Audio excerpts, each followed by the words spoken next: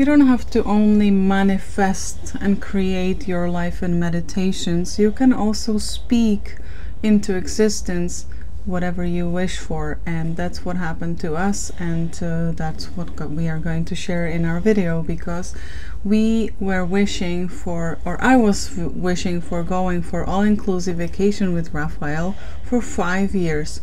And yes, we traveled, but we never went for all-inclusive vacation.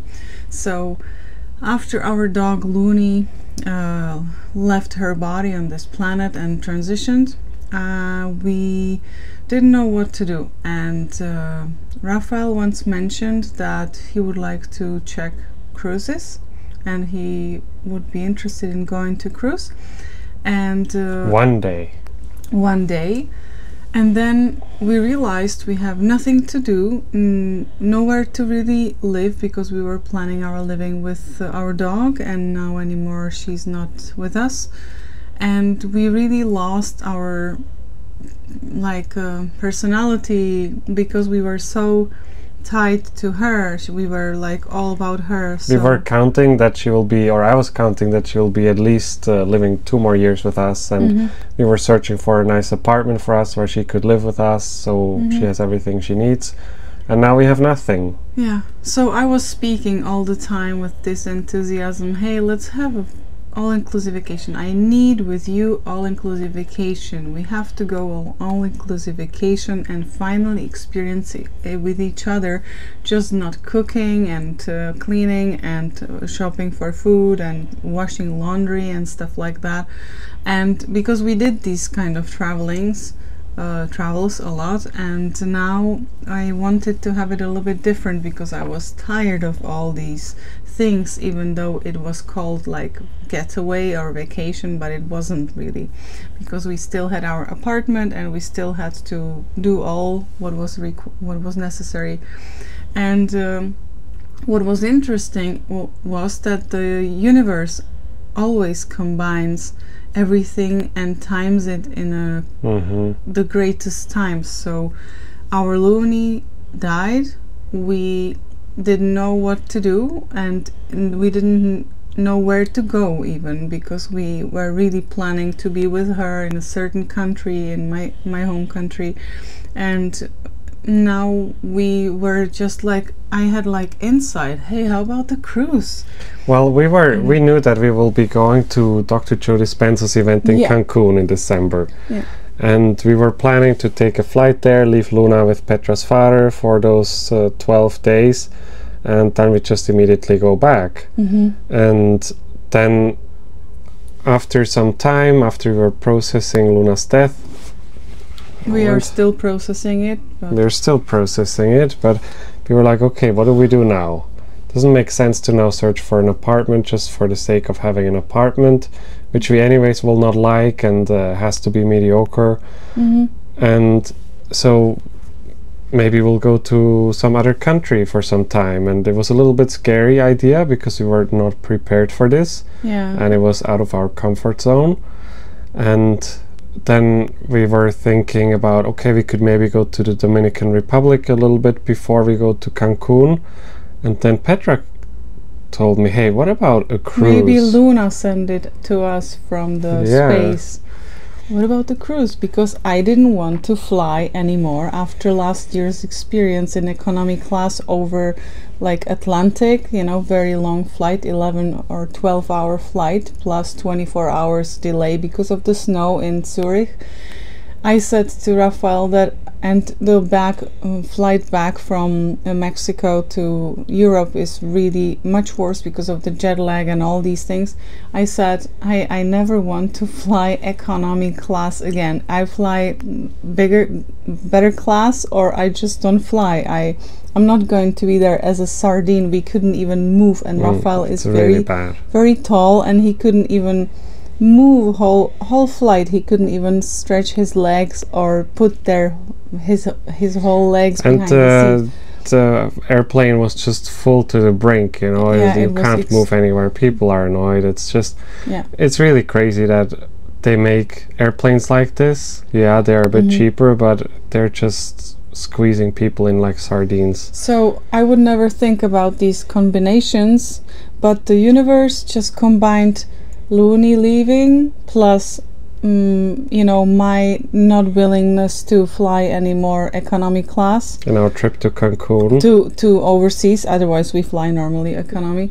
And with trip to Cancun and with our all-inclusive vacation, and it combined into this transatlantic cruise, which is absolutely amazing because we get into the place where we need to be, and we don't fly in this long 12-hour flight, because also in December it could be that there could be storms, like snowstorms like last year, and it can be very unpleasant, and some flights are cancelled or whatever like last year.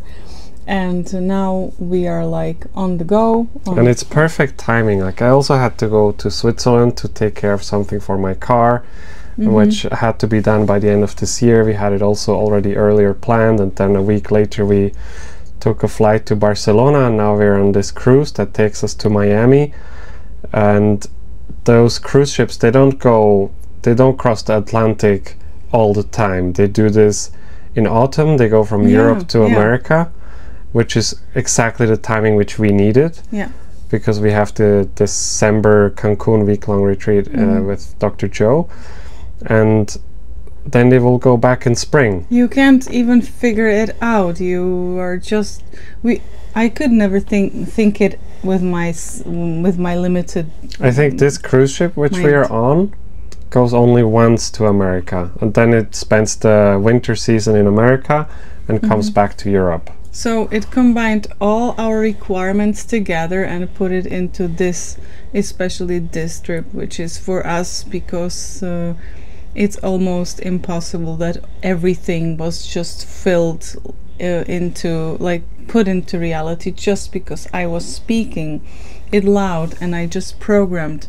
I said I'm not flying anymore. If I would have to fly economy class like this, like last time, I'm not doing this because I am just liking myself enough for this. Because last year we were really, it was a beautiful manifestation which we did last year, created Dr. Joe's Cancun retreat, but also the flights were incredibly tough, and it was really bad and challenging, especially for him because he's very, very tall, and also like it was for us, I think, something so out of reach that we could go to Dr. Joe's retreat in Cancun, that we would ever experience this in that luxurious hotel, that I feel we also, our old program wanted to make it really hard for us, like, so we have to really work hard and really deserve it.